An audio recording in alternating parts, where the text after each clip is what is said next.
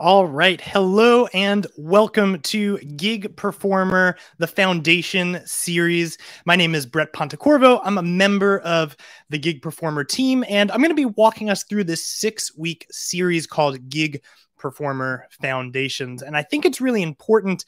I was mentioning this last week. If you were here last week, why don't you go ahead and hit that like button? But we were talking about last week how GigPerformer is so capable.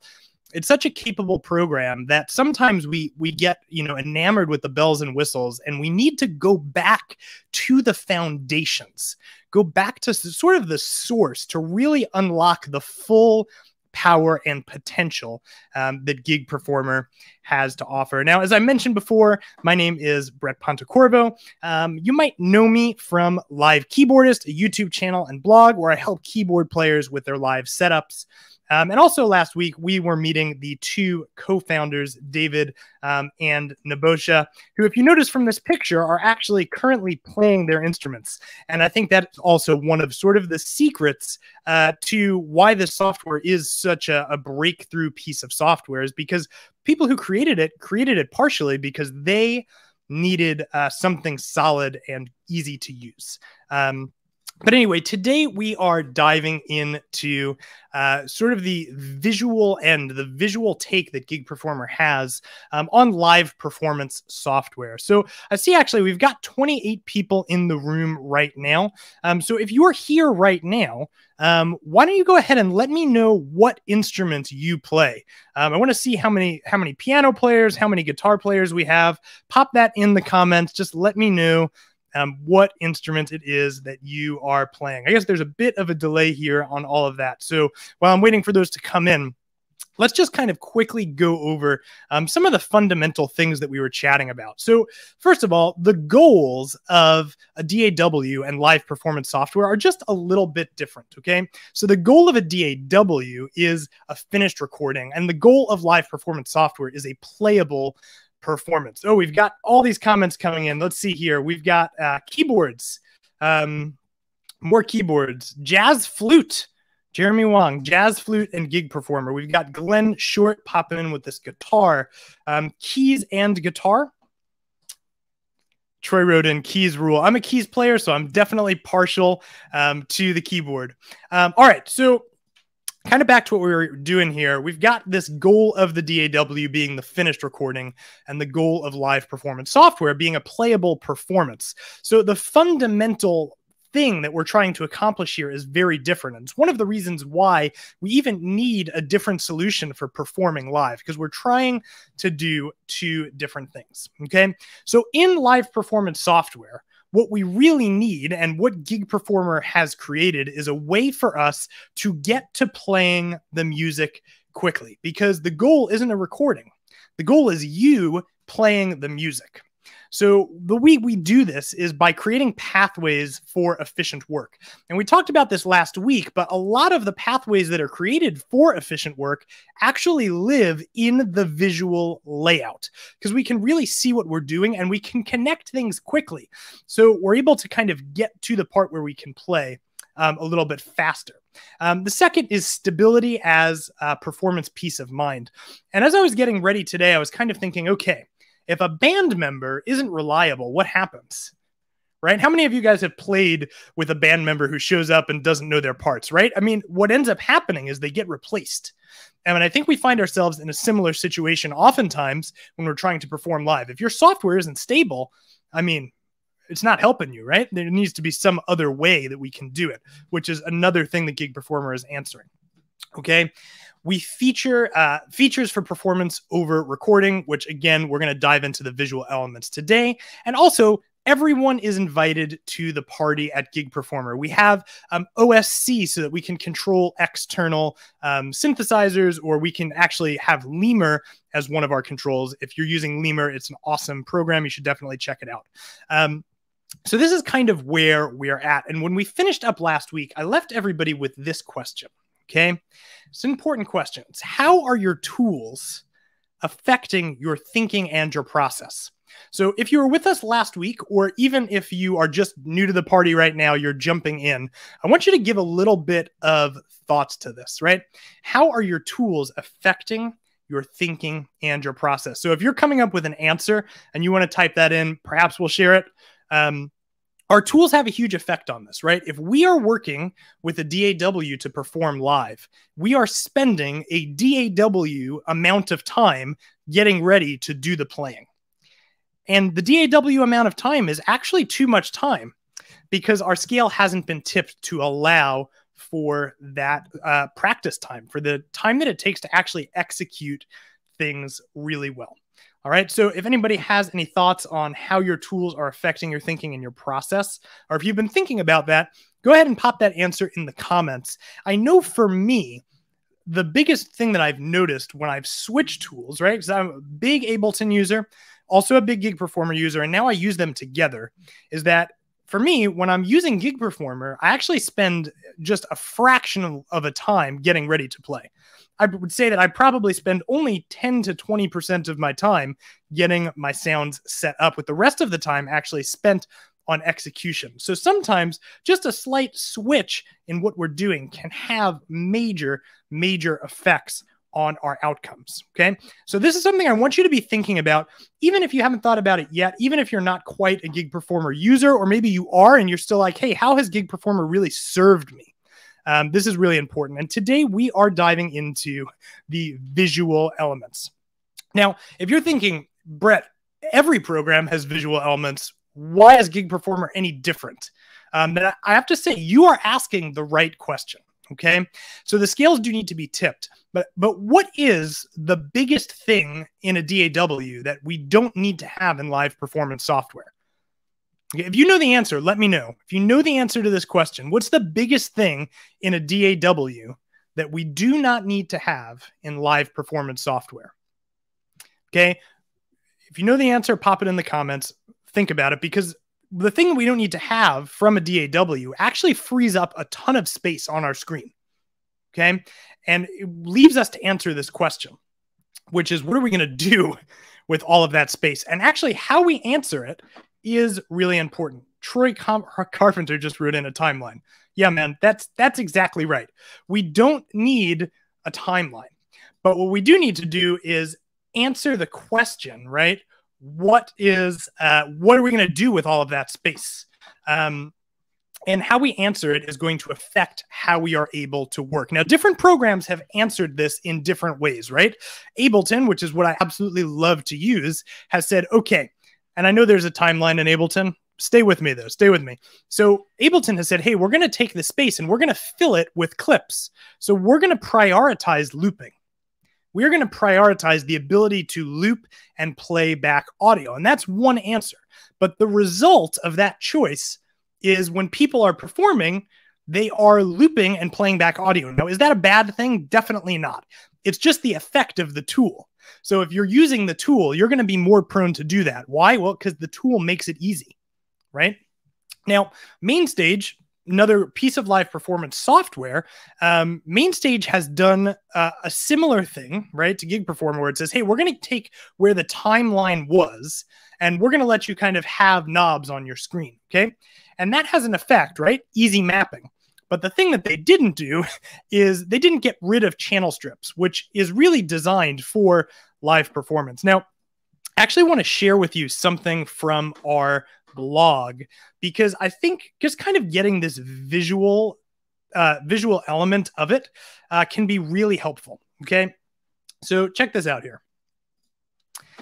When we don't get rid of channel strips, what we end up having is multiple layers, okay? To accomplish any type of parallel processing, to accomplish anything in series, we need to have all of these sends and returns.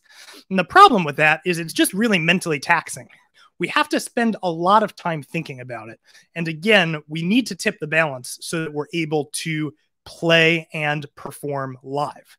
So something that looks like this, which is a little bit more complicated maybe than it needs to be, could be as simple as that. Could be this simple.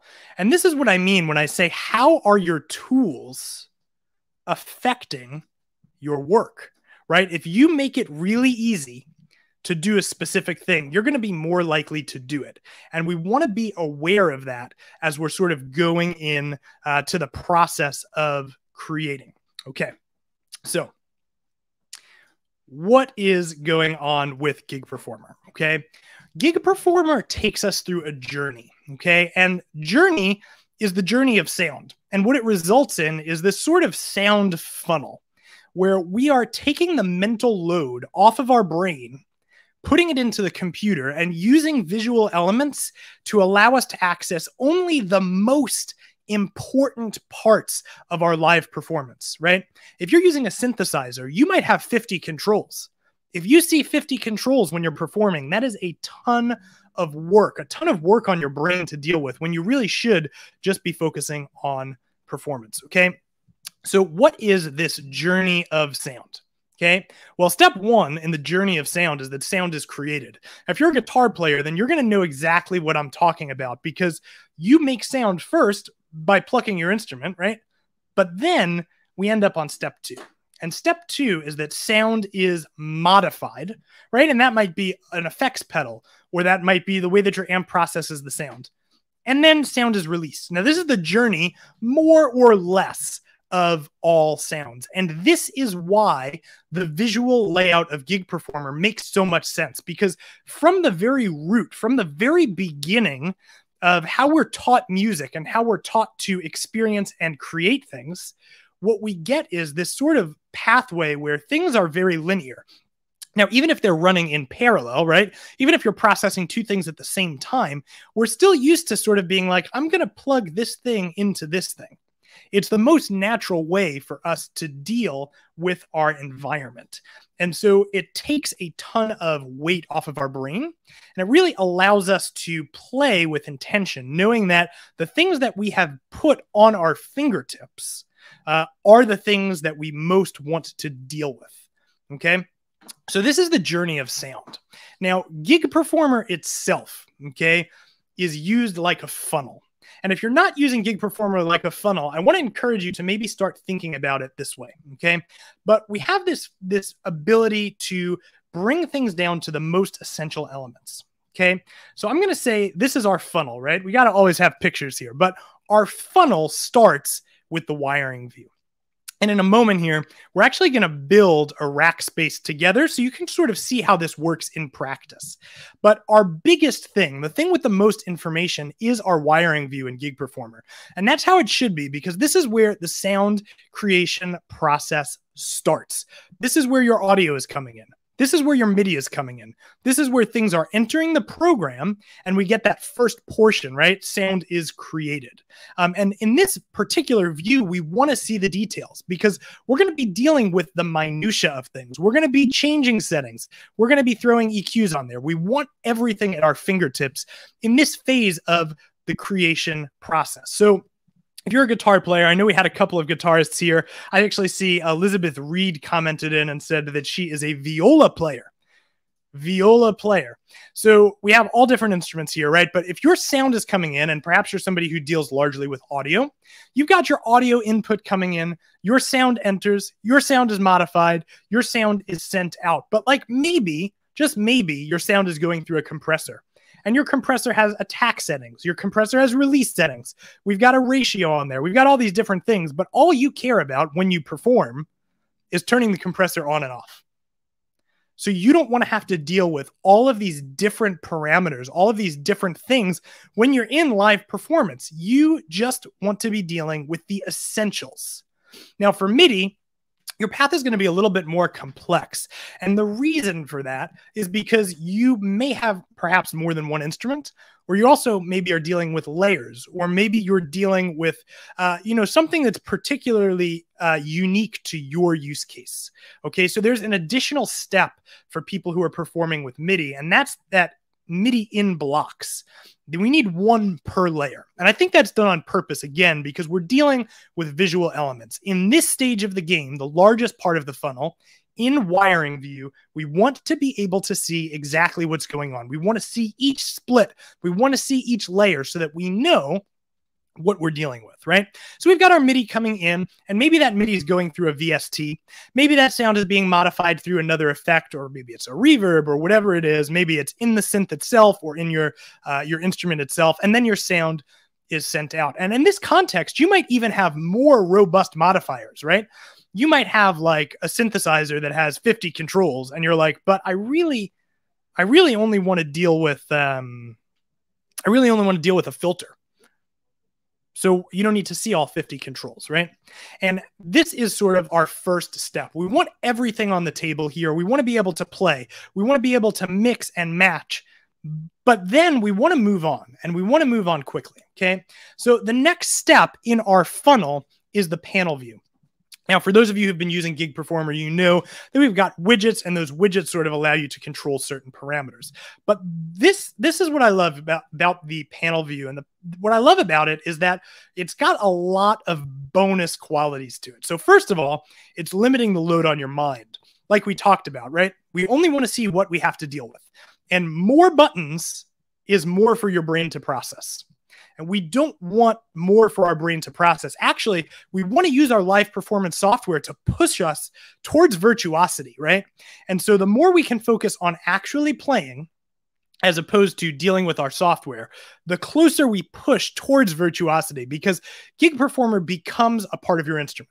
Okay, so our first benefit here is that it's limiting the load on our mind. It's allowing us to be part of playing the music. Okay, and the second benefit is that it's increasing the speed of your work. So once you have that front panel built, maybe your sound design journey isn't over yet, but now you know the elements that you're using. Okay, I want to say that again. Maybe your sound design journey isn't over yet, but you know the elements you're using. So in some ways, boiling it down to less options gives you more power because you're not overwhelmed with choices. Now, there are some added bonuses that I want you to think about. The first bonus is that you can easily create variations of a similar sound. So I actually did an interview very recently with a band called Caffeine Kill. Their keyboard player, whose name is Mog. We have that interview coming out really soon. So if you are not already on our mailing list, you want to definitely make sure that you go and sign up so that you get notified when this comes out. Because there's some major tips in this particular interview that I know everybody can benefit from. So, but what it allows you to do is easily create variations of the same sound. So that's our added bonus. And then second to that, what it allows you to do is quickly mix during rehearsal. So in your bedroom, you get a great sound. All of a sudden, you're playing with the rest of the band. You need to adjust levels. You need to adjust something. Well, now you're not going in and sorting through 50 knobs on your VST. Now you're not altering individual volumes on your digital plugins. No, now you're just kind of moving a widget, and you're able to do it quickly. And this is another way that GigPerformer prioritizes to getting to the music. Now, last but certainly not least, okay, we have the smallest point of our funnel. And the smallest point of our funnel is our MIDI controller. Now, any MIDI controller will work, okay? I really love this one. This is what I use. This is the, see if we can get it in the camera here. This is the Novation Launch Control XL. You can see I've got it all marked up. This is a part of my instrument, okay? Everywhere I go, this comes with me because this is part of my instrument. But you know what I have mapped on here? Only the most important parts. So I know that I'm not getting anything extra. And that is the very, very tip of this funnel. Okay, so we have started with all of the bells and whistles, and we have whittled it down just to our mappings. And that's going to allow us to be really efficient with our playing, and it's going to allow us to be really efficient even with our rehearsal process. So what we're going to do now is we're going to take a moment to build this rack space. Now, hey, if you have been getting value out of this video, if you feel like you've learned something, I want you to go ahead, hit the like button, send us some love. If you've had an aha moment, I want you to let us know in the comments what that moment has been. What did you learn? What is noteworthy so far about what we've done? All right, so I'll go ahead and pull those up as they come in. There's a bit of a delay, but we'll get them. And in the meantime, I am going to pull up our GigPerformer window. So as you can see right now, I have got nothing going on. And that's because we're going to build this together. But I want us to really think about this model of a funnel. Now, my wife loves John Mayer.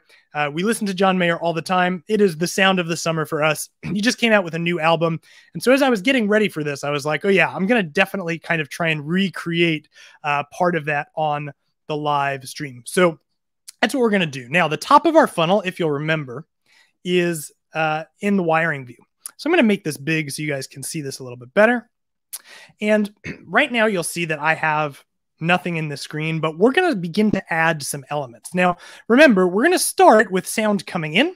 We're going to modify our sound, and then we're going to send our sound out. But we want to be thinking intentionally about what it is that we want to control. So before I add any elements at all, I know that this song is going to require me to have 3 parts. It's going to require me to have a bass. It's going to require me to have a sort of synth horn sound, and it's going to require me to have like a little bit of extra 8th note delayed pianos.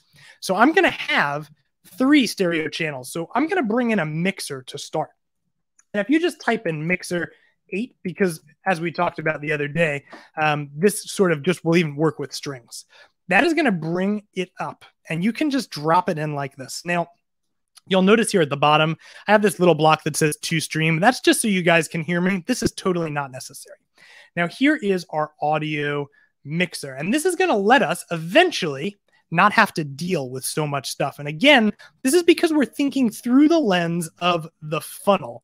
How do I know what I'm going to need to access? Well, partially experience, right? But if you're thinking, hey, well, I want access to this later, it's a good idea to just put it in. Okay, so here's our audio mixer, and we are going to just quickly wire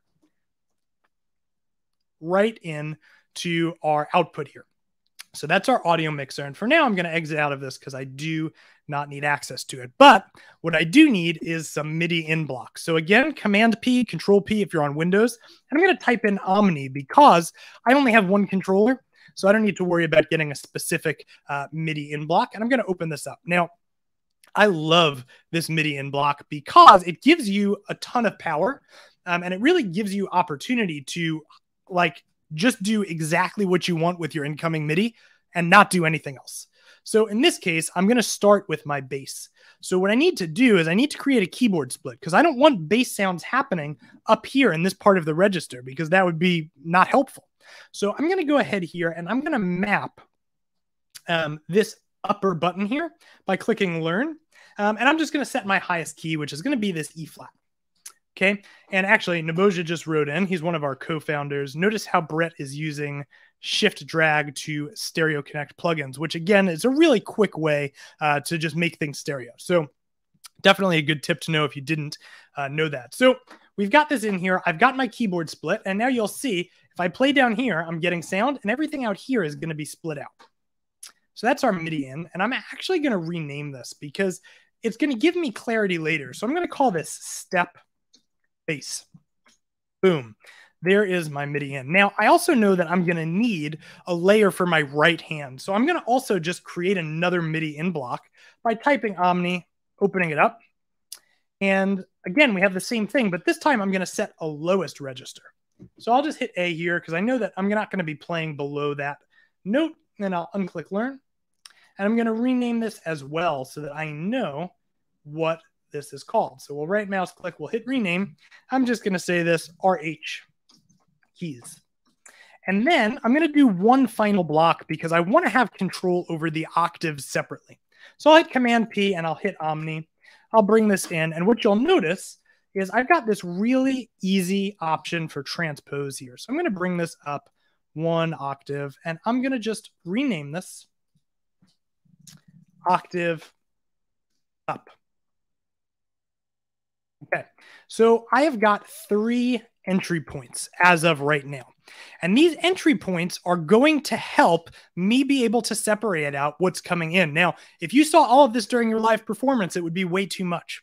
But we're going to be able to whittle this down. So we're going to keep going here. Now, in GigPerformer, you can make favorites. And I've actually created some presets here. I'm going to walk you through them, but I'm not going to recreate them from total scratch because I think it would take up a little bit more time than is helpful. And if I'm going through at any point and you've got a question, feel free to let me know in the comments.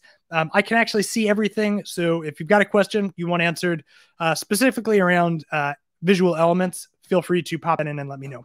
So let's start with this step bass. Now, this step bass I created using Pigments. And we'll wire this in. And I'm going to send this to channel 1 and 2. Now, you can see I'll bring this in over the screen over here. Basically, what I've got going on is you can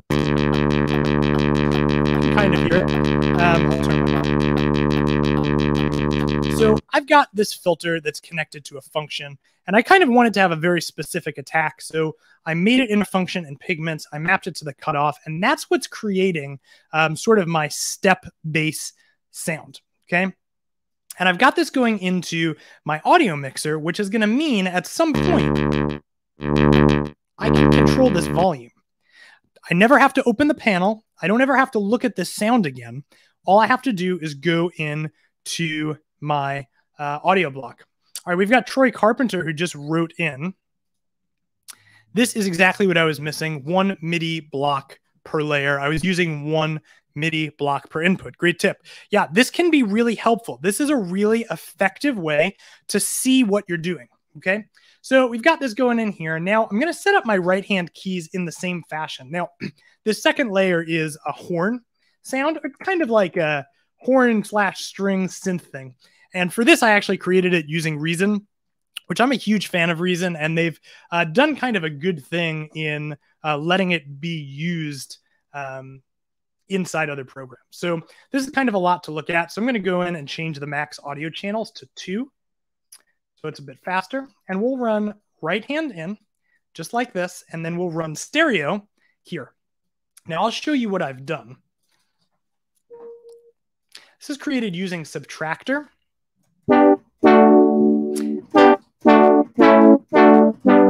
And all that's really happening is I've got a filter that's being controlled by an envelope. So you're slowly hearing that sound begin to open.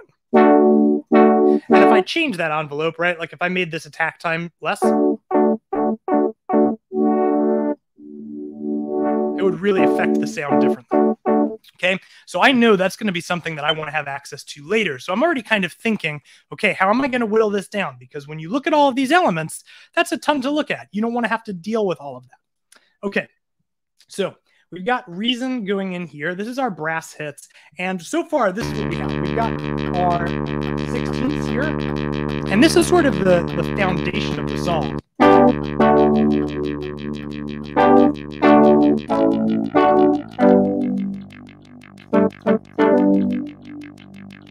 Okay, but right now, I kind of find this sound a little bit boring.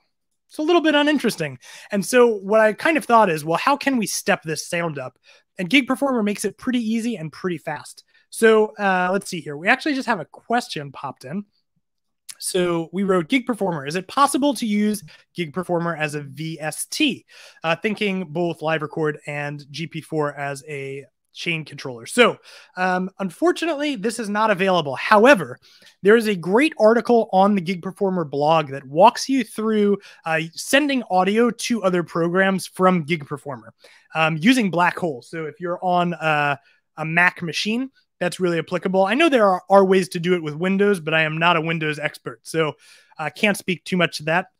But if you're kind of looking for that, you can route audio. Yeah, Naboja just wrote in, not as a VST directly, but you can route its audio into a DAW, which, by the way, is a really awesome thing to do. I do this often because my sounds are all in GigPerformer now. So if I want to record them, I have to route the audio. Okay.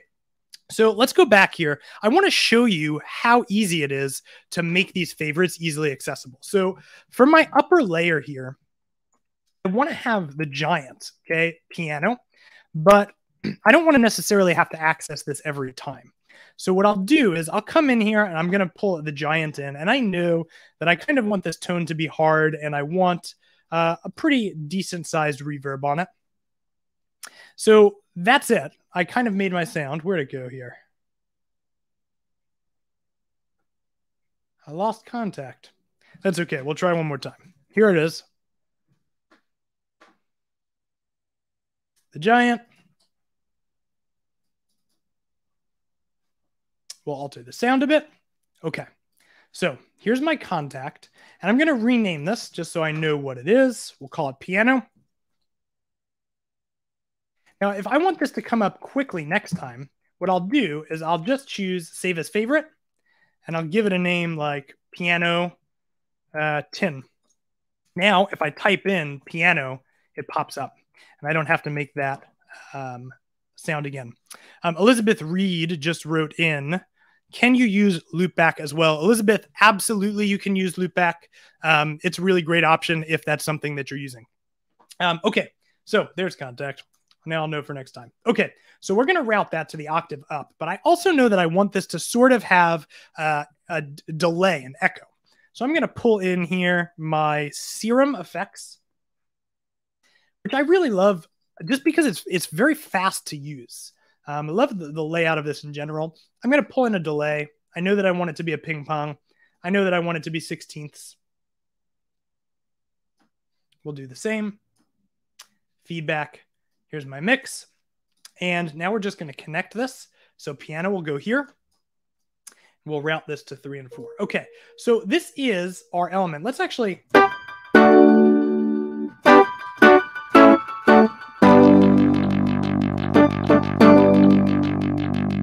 Okay, so we've got some sounds here. Now, just from this, we're seeing a lot right now, but we're just at the tip of the funnel, right? This is the place where we see the most information, but we're going to begin to whittle things down, and we're going to do that by using widgets. Now, widgets are super powerful, but they're also super simple, and I actually think the simplicity is what makes it so powerful. So let's have a look here. We're at the front panel, and just for like a quick like super master tip here, if you do inside of GigPerformer, hit Command T, that's going to toggle you back and forth. So that's a really nice thing to be able to do. But let's go ahead and create something that allows us to access the most important parts of what we've done. So we know we're going to need volume, right? So I'm going to go ahead and put a volume slider in here. Now there is a trick where you can hold down 3 and it'll drop 3 in automatically. Or if you hit it twice, it'll drop them in vertically. But I actually think what I'm doing right now is faster. I'm going to show you why in a second. So for each of these parameters, I know that I'm going to want to have control over volume, and then maybe I'll want to have control over one more element. Okay. So I'm going to have a knob here just for control over one more element. And I know, again, since this is visual elements, I want it to kind of pop in a way that allows me to see it. So I'm going to add a shape. I'm going to send this to the background because I want my other things to be on top. There we go. Now, this didn't go all the way back. Let's see here. Send to back. Okay. So this is going to allow me to really clearly see what's going on. So I'm going to make this round. And the fill color is good. So far, I have this idea happening. And if I just go like this and hit Command D, I now have a second panel and a third panel. Now I can quickly go in here. I can change this color. We'll change it to red. Can change this color. Boom. Okay. So now we have just the essentials. Now, friends, when you look at this, and then you look at this, we're seeing that there's a lot less to deal with. Your brain is going to interpret this way faster than it's going to interpret this. And this is by design. Okay. So mapping is really easy. If we go into our plugin parameters, we are going to see that we have all of these options. Now, our audio mixer is what we want first. So I'm going to go in here and I'm going to choose channel 1 and 2 volume for this guy. If you want to relabel this and call this bass, you can do that. Makes it really easy. Now we'll just click here. We're going to do the same thing for our mixer. We're going to choose 3 and 4. And we'll go over here and we're going to choose 3 and 4 as well. Now, 5 and 6. All right. Now, if you've gotten any insight out of this, if you feel like you are going to change what you're doing, let us know how you're going to do it a little bit differently in the comments. We'd love to hear what you're thinking. Now, for my bass sound, I think it would be nice to have control over the filter. So we're going to do this. Let's head into this knob here. And we know that we created the bass sound using Pigments. Okay. So I can choose learn parameter and it's going to automatically pop this open for me. And I'm just going to click on this button. Now, if you look here, you've got Hertz displaying. So now when I come in here and I exit edit mode, this is going to change.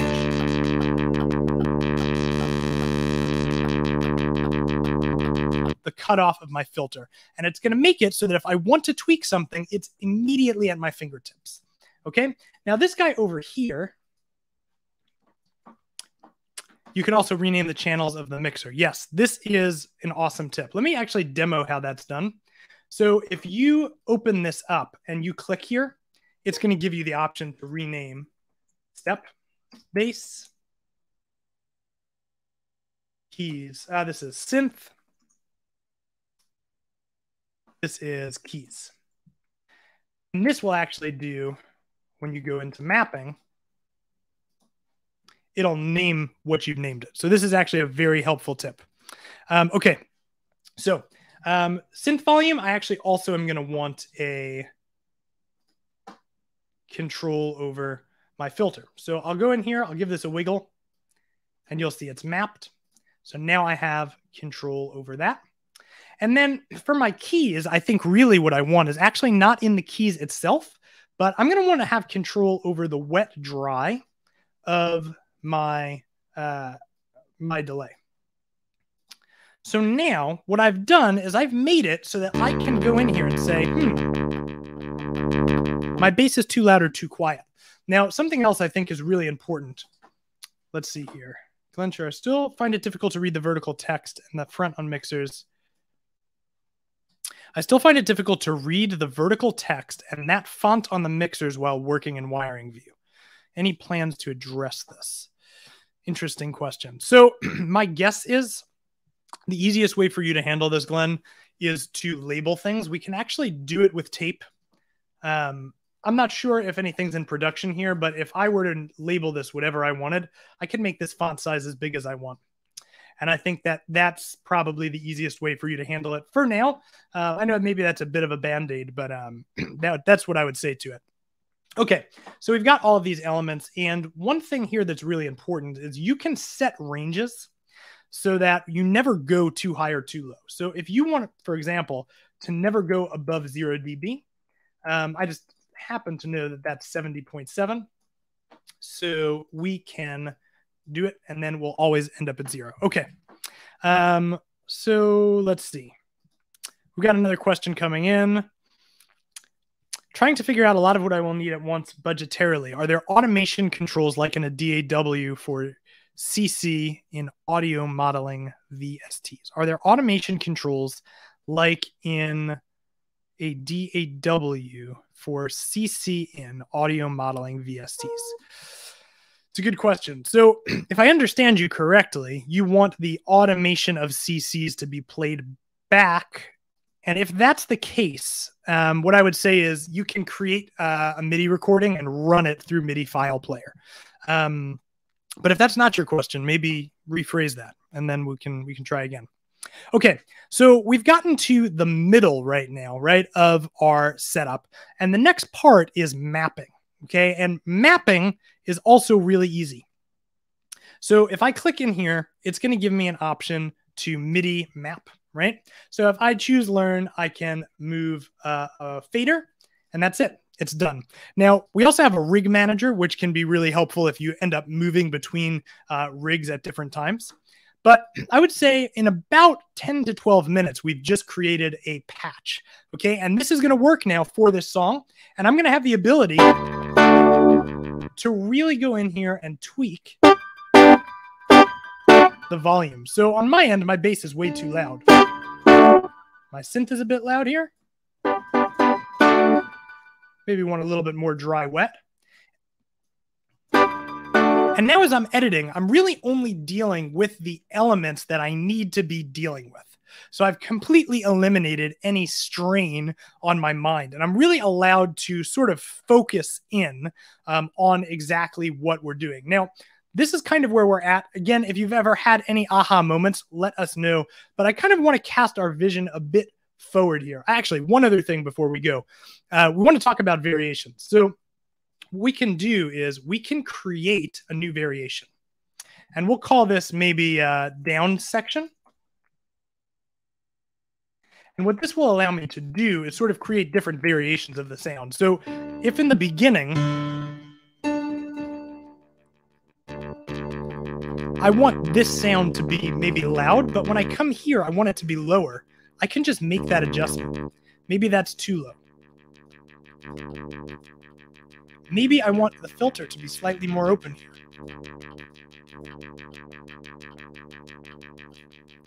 So now as I'm going through, I can even begin to create my song parts again using just the absolute essentials. Okay, so I want to open up the floor here for questions, maybe about sort of the funnel, or maybe about something specific. Secret, I see your comment. I'm going to go ahead and bring you in a second. But if you have any questions, how can I utilize this to maybe make what I'm doing better? Pop it in the comments. We're going to answer them. We'll talk a little bit about next week before we wrap it up. So audio modeling is a brand of physically modeled instruments, right? They require CC expression. I'm wondering if I can set up automation in advanced. So let's see here. CC11 to your plugins before play. I see. So Naboja, if you want to answer that in the comments, that may be more your speed here. So Mark wrote in this cool, and actually we've got an interview with this guy that was unbelievable. You're definitely going to want to check it out. So he just wrote in, what's really cool is when you map these widgets to a MIDI controller and have hands-on control in real time. Yeah, GigPerformer becomes your instrument, friends. And that's what's so sort of captivating about this. Okay. Let's see here. Design mode, send to back on tab. As it stands, it's only available on right click as opposed to menu. Sometimes I find it hard to move the correct object forward or backwards. That'd be of great help. Yes, that's a great suggestion. And by the way, if you're watching this and you're not a member of our community forum, definitely go become a member of our community forum or join us on our Facebook group, because this is like a feature request so that we have a place to process them. We want to hear your voices. Okay, friends, thank you so much for being here. I want you guys to make sure you are back next week, because we're going to do a deep dive specifically into widgets. I'm actually going to hold maybe just for like 30 more seconds to see if any more questions come in. But if not, then we'll wrap up for today. Secret, if you're not a member of our Facebook group or our forum, go ahead and post this question there, because I know we'll be able to help you a little bit more easily in that context. All right, guys, thank you so much for watching. I want to leave you with this final question. Okay, I want you to think about this, because next week when we come back, I'm going to ask. I want to hear your answers, because I want to just be able to see how you guys are growing. And this is the question that I want to leave you with. I want to say, how can you use the funnel approach to make your sound design faster? Because we want to move from sound design into playing. So how can you use this thinking to make the preparation part shorter so you can get to playing? I'm going to ask you guys next week. I want you to think about it. And I will see you all next week, Thursday, 1 p.m., GigPerformer Backstage for our deep dive in widgets. All right. Thank you so much for being here. See you all next time.